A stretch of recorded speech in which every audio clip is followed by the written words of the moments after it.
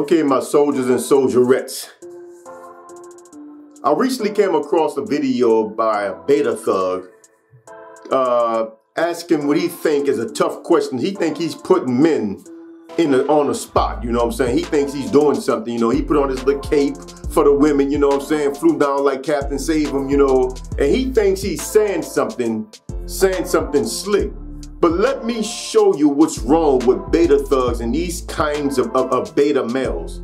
Let me expose this dude right quick. So I'm gonna play the video, it's real short. You're gonna hear him do his thing, and then I'm gonna come back and I'm gonna talk about it. Let's roll right now, come on, let's get it.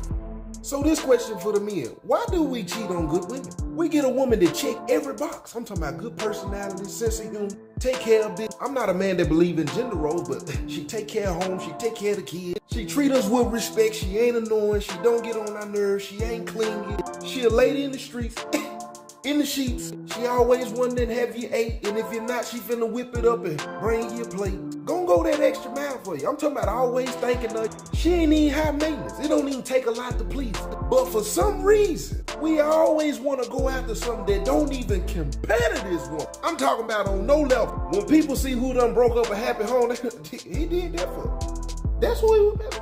I've been sitting and pondering a lot of things, and they so happen to be one of them. So men, why is it that we can have it all and still be a dog? Let's talk. Let me first get into what he said about the gender roles. He said, I don't subscribe to gender roles. Me neither. But I do acknowledge the inherent and innate gender natures of men and women that is prescribed to us by our Creator.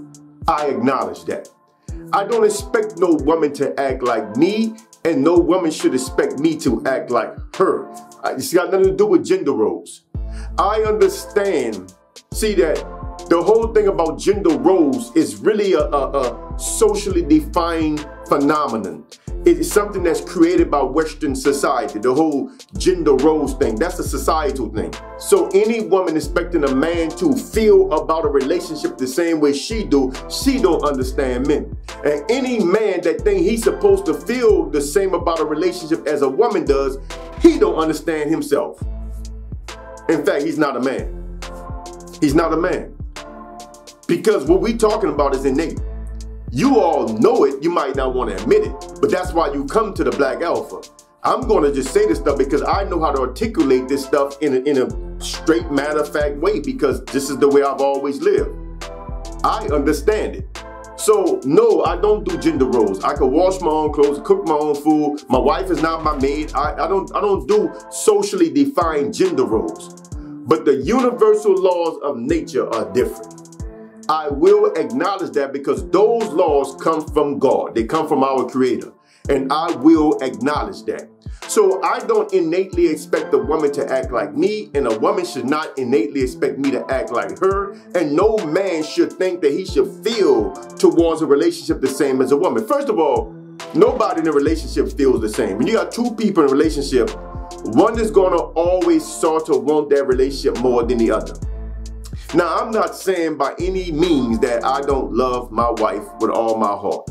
My wife is a genuinely good person.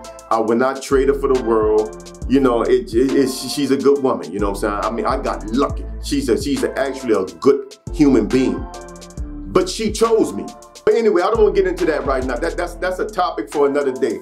But the point is, I don't do gender roles, but I do recognize gender differences, right? Okay, the next thing. Why do you smash and dash? The reason you smash and dash are not the same reasons you marry. Now, I understand that there's a horrible teaching, a horrible misconception that floats around among these man spaces that basically reduce the role of a woman to a sex doll, you know, somewhere in between a sex doll and a domestic slave. And the truth is, there should be a million reasons why you chose the woman that you are traveling with. And sex and domestic slavery should not even be on the list at all. That is a traveling mate. That is not a sex doll. That's your traveling mate. That is your friend. That is your companion. Y'all have a whole different type of connection. Yes, You want to have sex, you want to have some fun, you want to do all that stuff. But you got to understand, man, when you've been together long periods of time, everything slows down except the bond. The bond itself. The bond itself has to be bigger than just sex. And nobody wants to be nobody's slave. So sex and domestic slavery should not even be on the list. So the reasons why you smash a chick and dash are different from the reasons why you choose a traveling mate. So to make it sound like you're breaking up a happy home behind somebody who don't compare or can't compete, she don't have to. The reasons why you smash and dash are different. She don't have to be what your wife is. She don't have to be what your wives are. You know, the reason you smash and dash are just different. So that was silly for him to even say that, because one has nothing to do with the other. You're talking about two different categories. Look at the video I did about only 2 reasons why you get with a woman.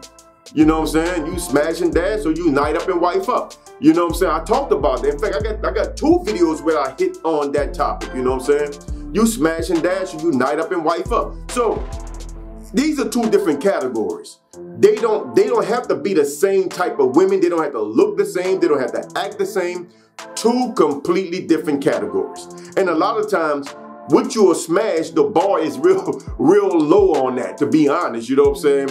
I mean, what you will marry, the bar might be up here, but what you will smash, the bar might be way down there. You know, a red ant might have to duck his head to get up under the bar. You know what I'm saying? The bar could be low depending on the man.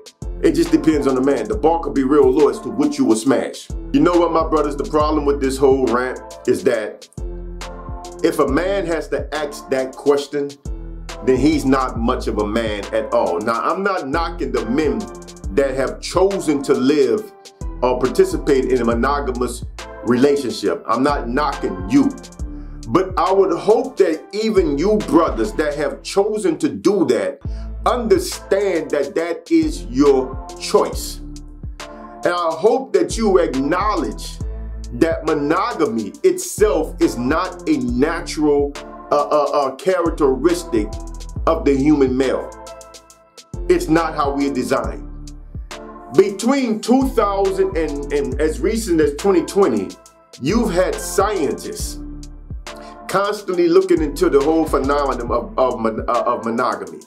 And each time they conclude that men are not monogamous. Now, whether or not women are monogamous, that's like, you know, 80-20, right? 20% say women are not, 80% say women are, you know. But there's no question about the nature of men by none of these scientists. In fact, the first study I seen was done by a whole bunch of female scientists that were all married. And I seen an interview with them after they did the research.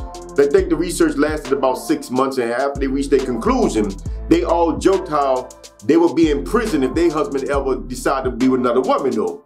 Yeah, he might not be monogamous, but he better not step out. Now these were white girls too. They wasn't even black women, so I know what y'all thinking. No, it wasn't sisters. These were all white women. They were just joking about their husbands better not step out, although they did the research and have concluded that men are just not wired like that. That men are just not wired like that.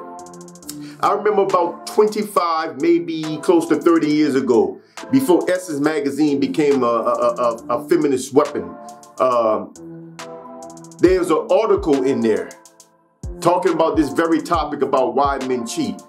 And a female wrote the article. I got all this recall, man, you know what I'm saying? It's crazy. And what she said was, she said, for a man, cheating is like walking into the kitchen and seeing a beautiful, fluffy slice of cake on the counter. She said that he wasn't even thinking about the cake before he seen it. Don't even want it, really. But he's gonna eat that cake just because he can. And she said that this is how men are when it comes to women. They basically do what they can do. If a man can have multiple women and many women, he's gonna have many women. If a man can't, he's not. It's about as simple as that. What we are dealing with is not so much as just what men can. We're talking about the human nature, the hard wiring of a man. And any man above the age of 30 or 35 that don't understand that men are simply not hardwired that way. They just, they miss out somewhere. Now, if you're young, I can get it. I get it. You know, you hear all this stuff about monogamy and you think that's the way it's supposed to be. Listen, that's not going to be as easy as you think it is. If you make that choice, you have to understand that you are making a choice that goes against your nature. And you've heard me already say that none has a right to legislate but Allah. When you put man-made laws on top of God laws, you have a problem. Because the God laws are going to win out every time. It is hard for a man to be monogamous if he has options. It's just hard.